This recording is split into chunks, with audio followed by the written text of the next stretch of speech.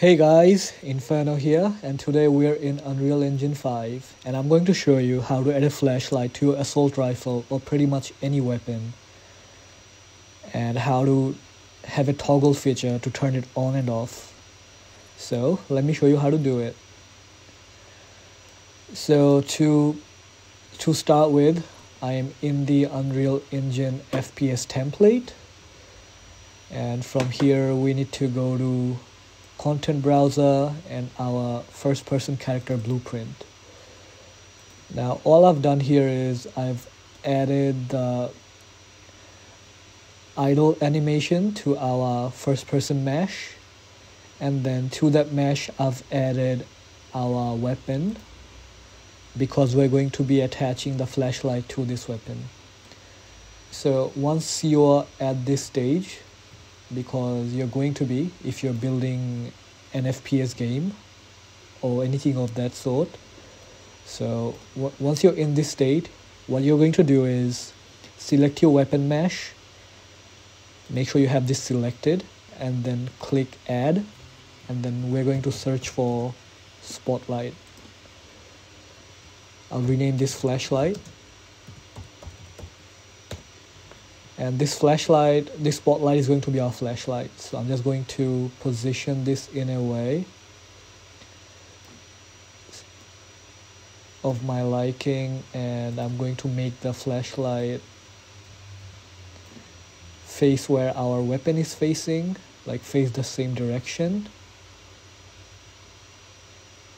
So rotate this. I'm happy with it. And compile. So just like that, the flashlight is attached to our weapon.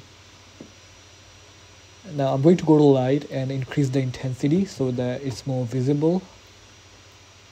10,000, compile, save, and we're gonna go back to the default map, hit play, and let's see if the flashlight is added. And there you go, we now have a flashlight added to our weapon. Now, how do we toggle this on and off? Like, how do we add the feature? To do that, we're going to go to input, we're going to go to action, and we're going to add a new input action. So input, first right click, and then input action, and we're gonna call this IA for input action, flashlight.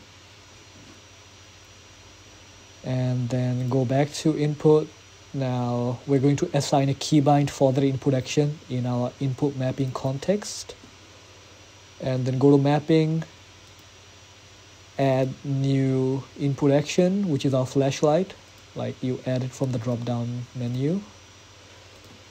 And then we're going to assign a keybind. To assign the keybind, click here and then assign whatever keybind you want. I'm just going to assign F and save. And now this flashlight is added to a keybind. Now to be able to toggle this on and off, we need to write down the functionality. To do that, we're going to go to our character blueprint, and then we're gonna go to event graph, and we're gonna call the input action that we just made, which is flashlight. And then I'm just gonna zoom in. We're gonna stretch the trigger, like pull it, and we're gonna call flip-flop, which is gonna allow us to transition or go between two stages.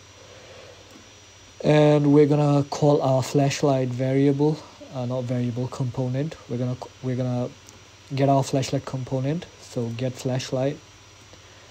And from here, we're gonna stretch this, and we're gonna set the visibility for our flashlight, so set visibility.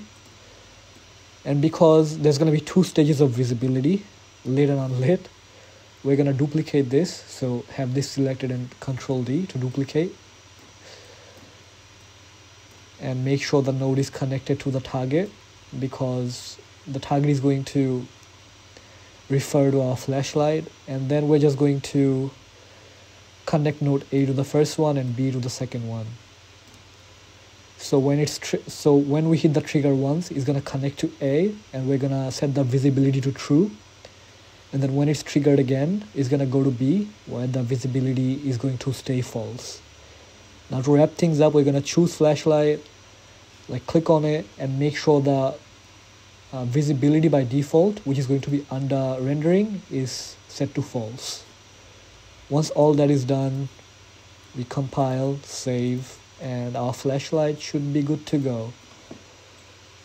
So I'm just going to run to the dark corner, and we are here now, and I'm going to press F, and there we go, we have our flashlight. And press F again to turn it off. And it's that easy, guys. I hope you learned something useful today. I hope this video was useful in some way, and if you did find it useful or interesting, then do consider liking and subscribing, and leave a comment if you wish. I have gotten into Unreal Engine 5 recently, and I've been having a lot of fun with it, teaching myself a lot of new stuff, and I am going to be posting more content and tutorials regarding stuff like this. So yeah, have a great day, guys, and I hope to see you in my next video. Peace out.